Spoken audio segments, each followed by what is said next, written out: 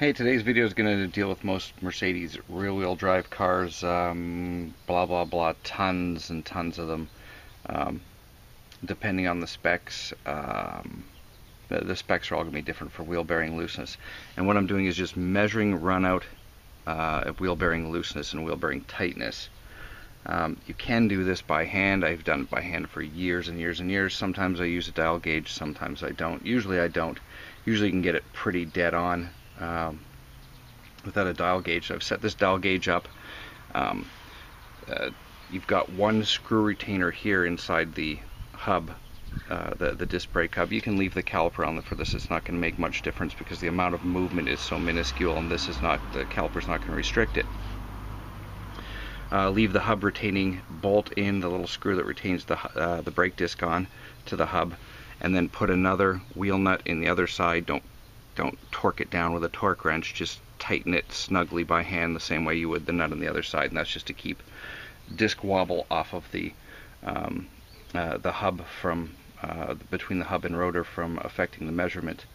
So anyway, this is my gauge actually is in thousandths of an inch. It's an older gauge, it's in thousandths of an inch, but I've converted that to millimeters, which is supposed to be between 0.1 and 0.02 millimeters of movement of the disc in and out. Excuse me, still got a bit of a cold. Which is only the very first notch here. That's a thousandth of an inch in either direction. So I've got it set up.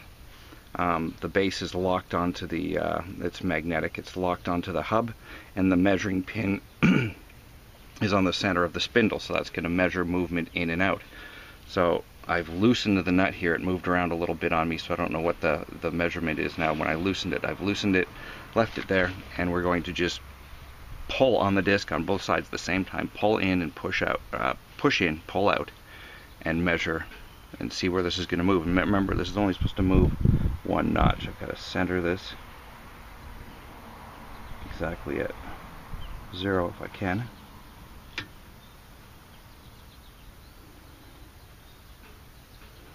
Okay, now I'm going to pull.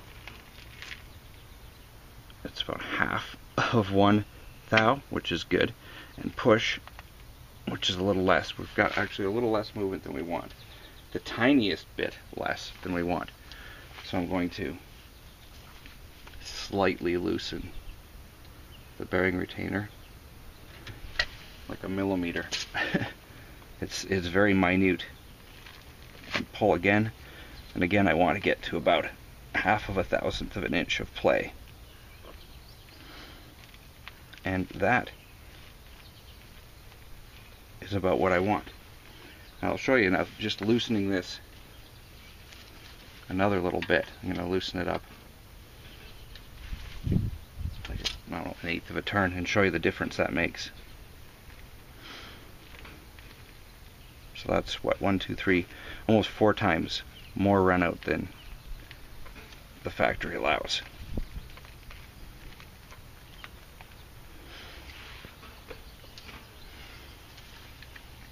So again, I'm going to adjust it in, make sure starting point is centered. Excuse my throat again.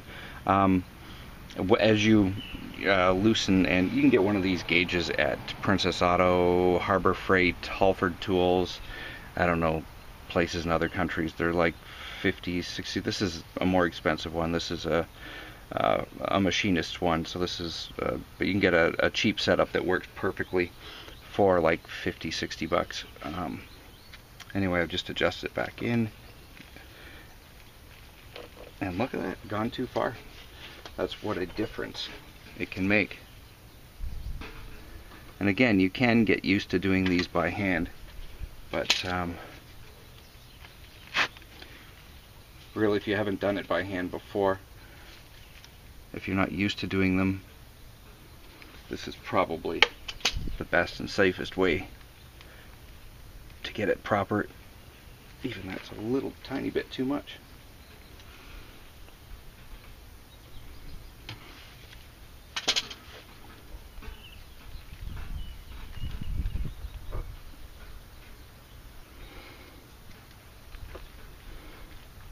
There we go. We want between 1/2 and 3/4 of a mil, or of a thousandth of an inch of run out, and that's what we've got right now.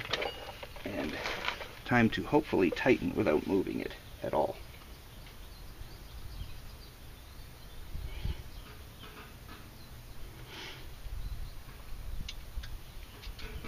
And once I tighten, I'm just going to tighten the pinch bolt. I'm just going to measure once again. I didn't show removing the wheel, removing the dust cap. Any of that stuff has been covered in other videos. This is merely to show how to adjust the bearing as the factory would do it. I don't know that most garages are actually going to do it this way. I really don't think. I think most of them are going to end up doing it by hand, as I usually do.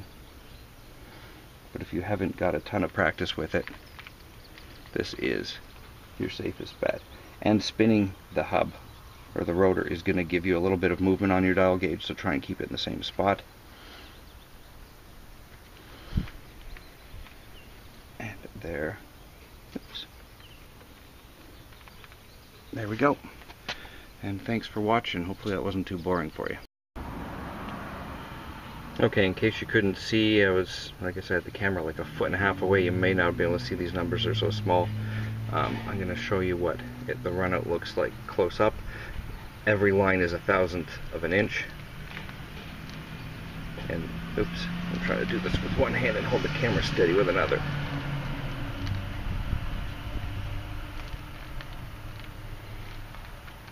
And that's essentially the movement. 1/2 of a thousandth. Which is, it's actually a little less reading on there because I'm only pulling with one hand and pulling on one side, but pulling with both hands on both sides will give me about the reading I need. Anyway, thanks for watching.